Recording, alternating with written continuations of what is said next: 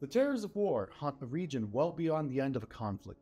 20,000 people, including children, fall victims to the unexploded ordnance abandoned and forgotten in the aftermath of such a conflict. The PMN series of anti-personnel blast mines are one of the most common unexploded ordnances that plague post-conflict regions today.